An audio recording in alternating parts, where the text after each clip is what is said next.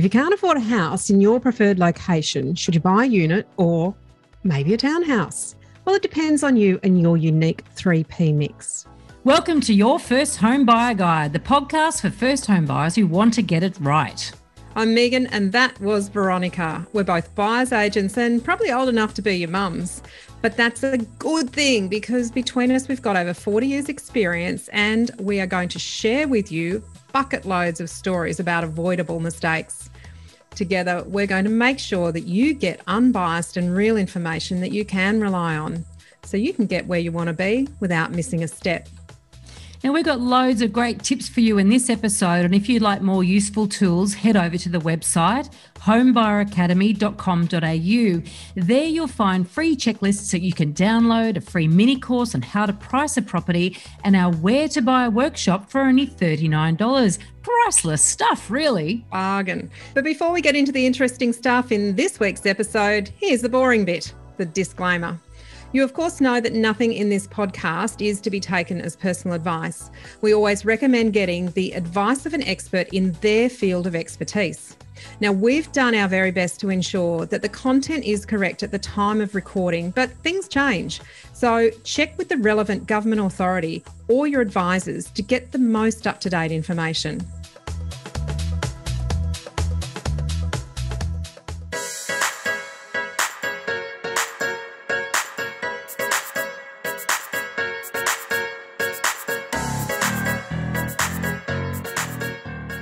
In episode 38, we compared buying a house to buying an apartment. And today we're talking about the pros and cons of buying a townhouse versus an apartment. But before we get into that, Megan, in the video behind you, you have a special house. And it's quite on topic here because this is my nightmare. This is New York. These are the stacked up apartment complexes in New York. I cannot think of anything worse than living in this kind of environment. It would, like, not having your feet on the ground would be horrible. I just can't fathom it. The buildings are so hideous. Yeah. Honestly, I thought it must be a gulag, in Russia or somewhere. It looks third world, doesn't it? But this is New York. Yeah. I can't tell you which borough it is, but looks out of Manhattan. Looks like it's all the way down the other end. So anyway, there you go. When they do an aerial shot, do those drone shots of New York and the various shows and movies that are on, they never take that angle. Oh, that's I wouldn't not recommend. The angle. I would not recognize it. Okay, and it looks cold and bleak too. So, all right. So don't go buying one of those apartments. Well, if you can afford a New York apartment, you're probably not a first-time buyer. Let's be honest. Quite possibly not. They are super expensive for tiny, tiny little shoe boxes. But Veronica, you and I, we hear the question a lot, your house or apartment, all the time it comes up, which one should we buy? Well, there's no set answer to that as we bang on about all the time. But there is an in-between option that is well worth considering. And it's, a townhouse or a villa that isn't so much stacked. Both have pros and cons, of course, and both will have strata. So the reason we decided to do this episode was it was asked of us a few times, well, what is a townhouse? How does that work? But also it's to just raise the awareness that there is another option apart from just choosing between a freehold house and an apartment. Yeah. It's funny, in certain areas you'll find there are more options in between apartments and houses. So, and there's, the middle ring of Melbourne, for instance, is apparently there's been quite a lot of townhouse development in recent years. But even before that, there used to be these villa unit complexes. Yeah. And there's the odd villa unit complex in Sydney. I don't know if you have many in Brizzy. Well, they're not as profitable for developers. So, definitely and not. We'll get into this about why there's less and less of these complexes being built. And it's important to note because it does provide a little bit of scarcity in townhouses, but there's not many villas unless you're outskirts. And because the villas are basically a single story unit, effectively. So they're spread out over a big block of land. They might have knocked down a couple of houses at some point in history and maybe put on maybe 4 or 6 units, villa units. So there's these single level. And you know what? They were sort of, I think, originally targeted towards downsizers and people who wanted single level living, but then they weren't ready for retirement village, but they didn't want all of the upkeep of all the grounds. Yeah, they don't want to be in a unit where they might have had to tackle stairs and that sort of thing as well. And they like the idea of having their own little garden. And interestingly enough, you've got young families who will also like the same things, a level, a garden. So you can see that there's a bit of an appeal there for some first home buyers looking at these villas. Yeah. But they're really scarce. They're scarce everywhere. And then the townhouses typically are 2-story. Maybe 3, sometimes even 4. So obviously they fit more on a site, and quite often you've got an outdoor space as well, a garden as well. So there's sort of like that in-between option, really, aren't they? Both. There's a lot of appeal there. Yeah. So let's break it down. So the difference between them is apartments are stacked on top of each other. If you just kind of think of it as, you're building your Lego levels. Yes, I'm a mother of boys. And they're usually larger complexes with smaller floor areas per unit. So generally speaking, single level, but you can get 2-level apartments. And certainly as you move up into sort of the more prestige apartment market, there can be 2 or 3-level apartments. But generally speaking, apartments are going to be stacked on top of each other. So you may have an upper neighbour and lower neighbour, several down below, several up above. You might be at the top, you might be at the bottom. They generally have a balcony. Maybe the ground floor ones might have a courtyard.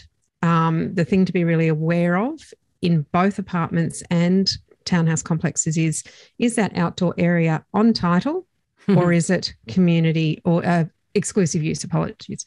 So is it common title? Or common property and nobody has exclusive use? Yeah, and someone's just put a fence around it, but they don't have any entitlement to use it the way that they are. And you have a great example of that you've talked about when you were doing the show in that one in Byron Bay. So townhouses then are a little bit different in that you don't have the stacked nature of them. They might be 1, 2, 3 levels, but it's you're sort of the airspace, and your common wall is either side or front and back, whatever the case may be, or freestanding. So you might not have common walls, and we quite like freestanding ones from an investment perspective. All other things being from an investment point of view, ticking all the boxes. And they're often larger complexes. So the definition of townhouse is essentially 2 or more common grounds, community or strata title, maybe common walls, maybe freestanding. But sometimes they've got things like pools and tennis courts, and generally a bigger land area, more space between the properties. So if you think of apartments as stack living, townhouses are more sort of level living, if you like, where your neighbours are stuck on the side of you rather than on top of you. You've all got a front door that faces a street or faces a common sort of access point, as opposed to a corridor. A corridor or a hallway, or something like that. You do find sometimes in these huge complexes where you've got both apartments and townhouses, but often townhouses you'll find in small complexes, they might have, 5 or 10 or 20, for instance. So it's more common, I guess, to find townhouses that would face the street, so some of them even look like they might just be a modern terrace, but they're actually strata. And in fact, some people call townhouses that are actually strata Torrens title, where there's no common property. Sometimes you've actually got these new developments where they've effectively just built a row of terraces, and they don't necessarily have to be strata, but generally speaking, they're going to be more expensive. Yeah, there's some sort of commonality around it, whether it's a wall, whether it's grounds that the people share the cost of maintaining. There's some sort of commonality around it, as opposed to a freehold house where you own between the boundaries of that property and you're responsible for them. Now, I wanted to talk about why I mentioned a bit earlier that townhouses have an element of scarcity to them. And the reason for that is that the zoning for a townhouse in most local government areas is the same as it is for a small complex of units. So there can be differences between the higher rise units and townhouse zoning, but generally speaking, you can put a block of, say, 3 levels of units on the same zoning as you can a 2-level townhouse. But you actually a developer will get more properties to sell out of a unit complex as they will in a townhouse complex, just because of the way that the ground floor is calculated and how many they can fit on. So going, almost, in maybe the last 10 or 12 years, I've rarely seen a townhouse complex be built where where a unit complex would actually fit, because the developer would make more profit out of the units. So what that means from a scarcity point of view is there's not a lot of these townhouse complexes being built now, because the highest and best use for the land is actually apartments. Mm. Yeah, and it's interesting actually, because you do look at development of a lot of high density living in a lot of areas, and they've sort of targeted, the developers have just worked out, well, how many apartments, what's the best return on my dollars, basically on my investment, and so they carve it up that way. And a lot of people argue, oh well, the market demands 1 and 2 bedroom apartments because that's why they're building them. It's like, actually not necessarily. They're just dishing that up to the market, and often it's investors and first home buyers buying that stuff. And it's not necessarily, they've got fabulous marketing packages, and they pay huge commissions to the people that are selling them. That's it. And it makes it, it sounds good and all the rest of it, but at the end of the day, and they make more money, so that's why they're going to do it that way. And that's why you do have a shortage of, even forget townhouses, from a good 3 bedroom apartments. There's just not enough. Whenever you find a good one, it's like, yay. I can't believe that I build more of them. There would be massive demand, but it does come down to that return on their investment. So, okay, shall we run through some of the pros and cons of apartments versus townhouses? And one thing that you said in the intro was that it really depends on your unique 3P mix, 3Ps. Right? And if you've done our where to buy tutorial, it's only $39, honestly. If you are trying to work out where you should buy or what you should buy, that will help you clarify that. It's not the answer to the question. It's the process to find the answer to the question for you. Exactly. And not only that, but the answer will depend on your unique needs, but also depend on where you're looking. Because there will be certain areas where you would not, there's one type of property that you would try not to buy, for instance. So you're not going to try to buy a unit in an area where there's just heaps and heaps and heaps, heaps of units. You might actually move into a different location. Then you might be looking in an area and you think, right, I'm going to buy a villa unit because they're single level and I've got a garden, but they don't exist. So you've got to understand what's available in the area. Yeah, if you're looking for that unicorn, you're going to be looking for a very, very long time, get very frustrated. Do you remember we did an interview with some of the students that had actually purchased, and they said, wish you'd warned us about the whiskey, what was it, the whiskey meter.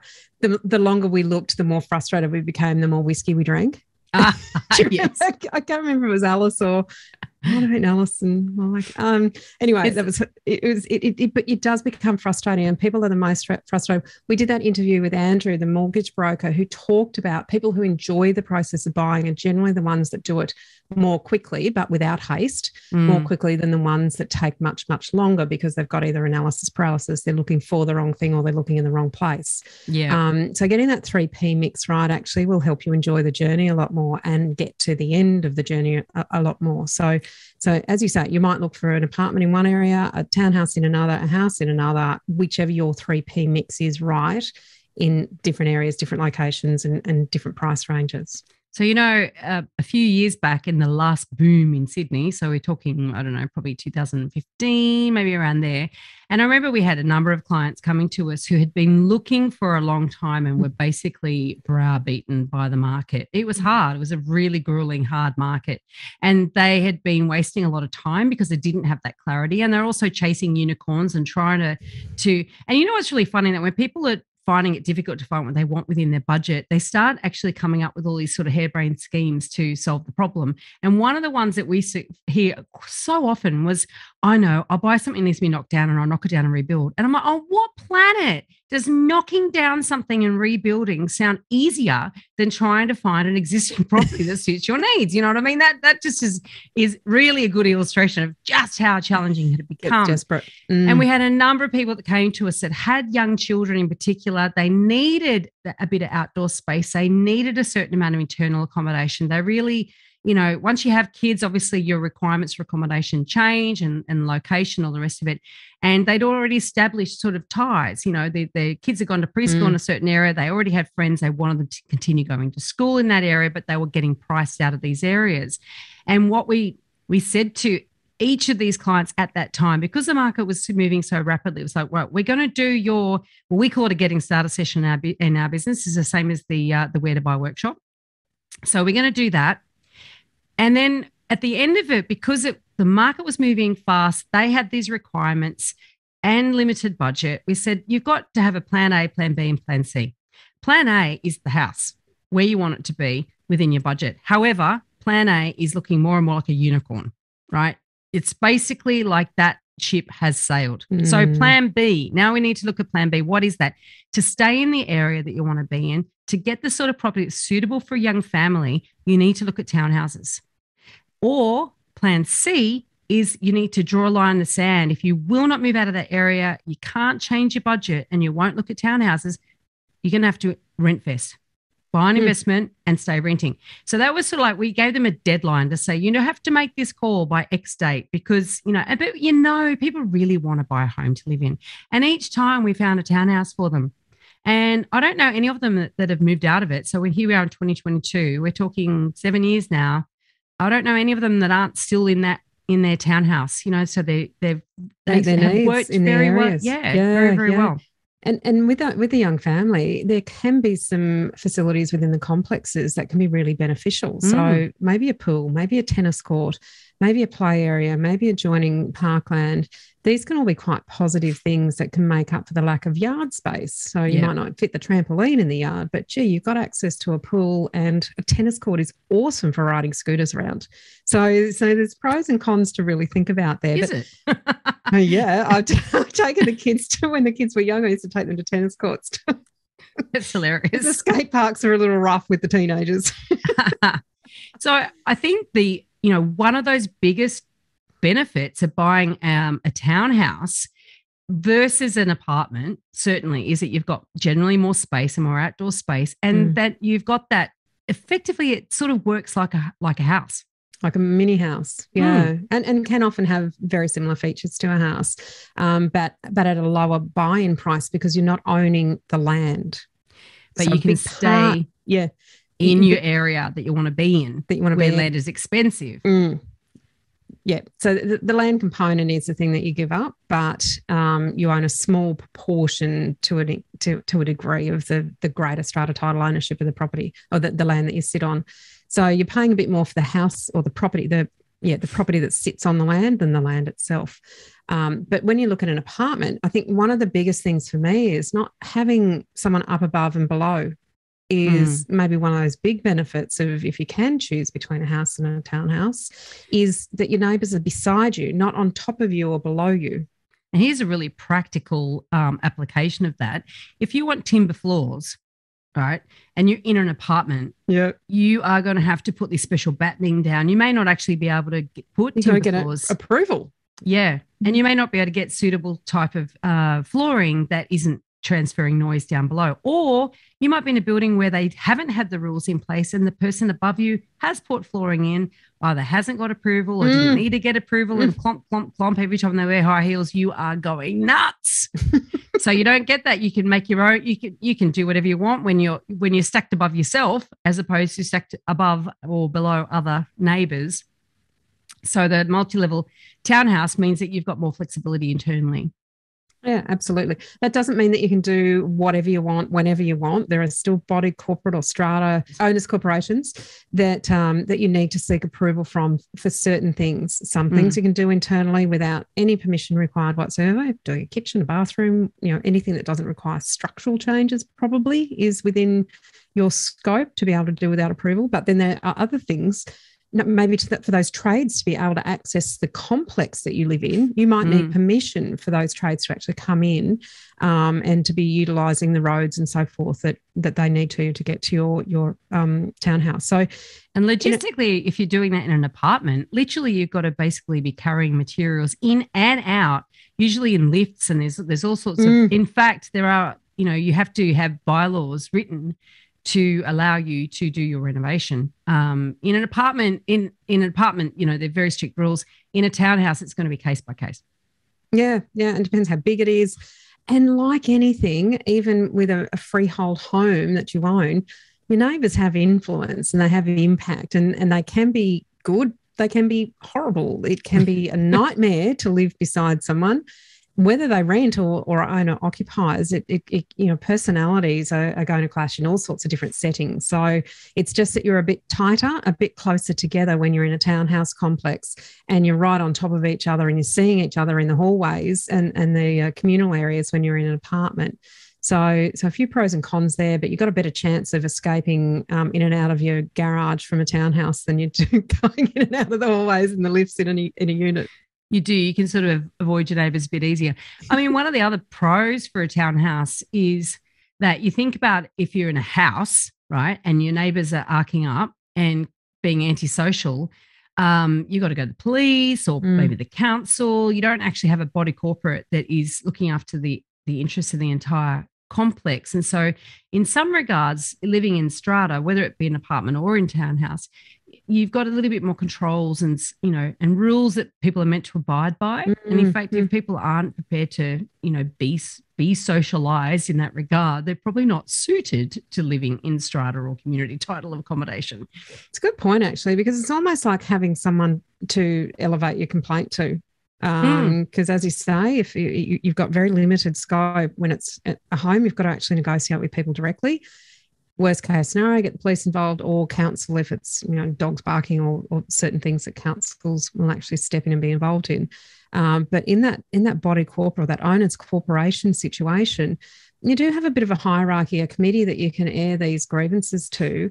And if the people that are causing you grief are breaching the bylaws, then there actually is good grounds to for some sort of remedy to be put in place. It may not be that they're evicted. It's not really the case. It's not what the bylaws are there for, but it is to have somebody else who can actually step in and say, well, actually, no, you're breaching the bylaws by doing that. You need to stop. And that can be quite helpful, I think, having that sort of care situation if people are working harmoniously and there a couple of people who aren't being very harmonious, they can be dealt with. Yes. And it's funny. It's like anything in life, isn't it? There's pros and cons of a lot. There's the silver lining or two sides of the coin or that sort of thing. A lot of people say, oh, I don't want the control of living in strata, or I don't want to have to pay levies, or all these reasons why people might say, I don't want to live in an apartment or a townhouse for that matter. But it's like, well, the levies actually go to paying for ongoing upkeep, and there's ways in which you've got to look after everything in a house if you buy a house, and you've got no real, I guess, control over if the roof starts leaking. You just got to fix it. You've got to fix it. Yeah. You've got to fix it. You've got to fix it. Or if you don't, you're the one suffering the consequences, down the track. So that the silver lining is that that's sort of all budgeted and that's managed for you. It's forced budgeting, isn't it? Yeah. Body corporate levies. Really, that's what it is. So you're paying for administrative aspects of managing the body corporate, which may be the building insurance, where you've got to pay building insurance anyway if you own a house. The upkeep of the common areas, well, you'd have to do that yourself if you weren't paying it. But in terms of the sinking fund or the capital works fund, that's just for saving, to have enough money there for when something goes wrong or a planned replacement of certain aspects of the buildings is needed. So that's really what the sinking fund is. It's just for saving for the expected and the unexpected. So there's some reasons that people might buy an apartment. Like, for instance, I was doing a strategy session with a client last night and I'm like, well, you could go and buy an apartment in an area that's really urban, really in the thick of it. It's a lot smaller than you would otherwise get if you moved a bit further out, but you have a great lifestyle. But if you are thinking that you might actually potentially couple up and have kids at some point, then you're going to outgrow it really fast. And that it's going to incur additional costs in terms of upgrading, or can you afford to keep it and buy something bigger? I mean, there's all those sort of things have to be considered because you will outgrow it a hell of a lot faster. So it all comes down to, I guess, how certain you are about your living circumstances in the, say, next 5 to 10 years. If there's a lot of opportunity for change and upheaval, then you want the most amount of flexibility in the property that you buy. So whether that be that you can have more people live there, or you could rent out a room, or you could move out yourself and rent the whole place out. But if you are going to outgrow it, if you had sort of scenario A, B, and C, and in scenarios B and C, you're going to outgrow the apartment, then that's a good case for thinking, well, longer term, townhouse is going to suit you better, and moving little bit further out is going to be a better option. So it all comes out. But if you made your mind up, you said if you're going to be a single lady with a cat and that is it, and you are happy with that, and that's your decision, no judgments, because I can absolutely see the appeal, then go the small apartment in the really ultra urban area where you can walk to the theaters and all the things that you might want to do. Because it will last you for the longer term. So and it's a real lifestyle choice then, isn't it? So it's thinking about, well, as you say, where am I in my life cycle? What might change in the coming 5 or 10 years? Remembering property is a long-term outlook, not a short-term one. That the cost of turnover is just too much to be selling and rebuying consistently in short periods. But I love the cat lady analogy because absolutely that's a perfect demographic. Or cat man. Cat man too. It's so funny. I was actually walking my daughter to the station today to go to school. We do that. A little ritual is when she's with me every second week, and I walk her to the station. And she was telling me she doesn't really like being on her own. That's why she wants me to. She is 16, right? She doesn't. I don't like being on my own, Mum. I like you walking with me. And I'm laughing. I said, God, being on your own is fantastic. It is when you got kids. I know. You just love it. Lovely break. A lot to be said for it. So living on your own in an apartment is great because lock up and leave. There's invite people over if you want to. Don't if you don't. No one can come to your door in an apartment. You have to let them in. They can't get through that security. If you don't want them in, you're safe. Just don't let them in. I love it. They can't tell if the car's there or if the lights are on. Yeah, don't answer the buzzer.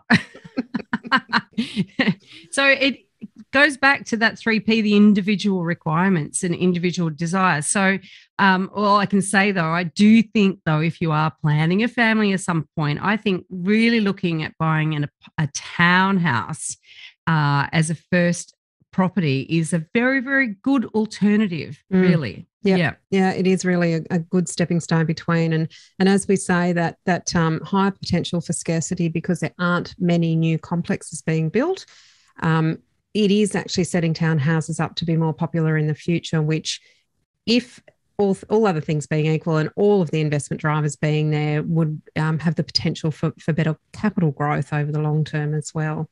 So definitely not easy to reproduce. No, and so definitely you have to look around you. It's the same sort of rules as for everything we talk about, scarcity, the potential for ongoing supply. If it looks like, well, this is a townhouse. Owner-occupier appeal, not an investor stock. And if you're looking at a townhouse complex and it does look like, well, lots more can be built and it'll all be the same, then no, don't go there.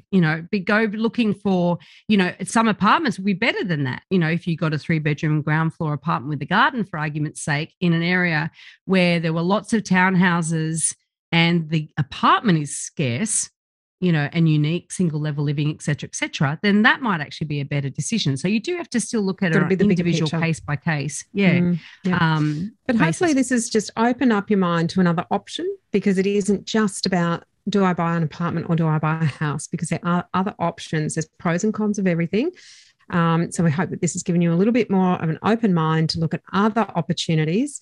Go and do that 3P mix, the Where to Buy workshop, because that will really open up your mind to all the options that are available in the areas that you're interested in, the price range that you have set for yourself, or the borrowing capacity that you have. In this episode, we've covered a very small part of our 10-step online course for first home buyers. If you would like to learn more about the process and how to buy without making a mistake, then head over to our website, www.homebuyeracademy.com.au. Don't forget to subscribe to the podcast so you won't miss an episode.